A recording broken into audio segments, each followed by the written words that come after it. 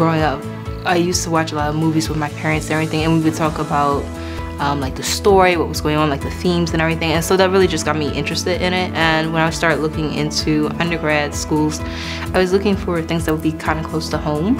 And when I realized that Salisbury had a program in film, I was just like, you know, why not give it a shot? And I was really interested in understanding how films worked.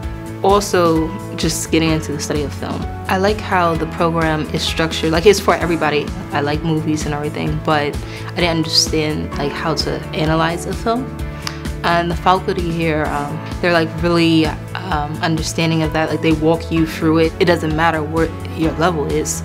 You know, you can still study film as long as you have, you know, some kind of background in literature. That is just what I like about the program. Like, it's for all levels. It's not just for people who know a lot about movies. So the most interesting thing that's happening to me while being a part of the film program is being able to participate in the student research conference here at SU.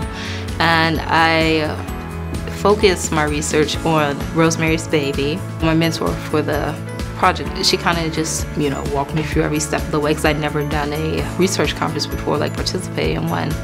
So she kind of just walked me through it, and the rest is history.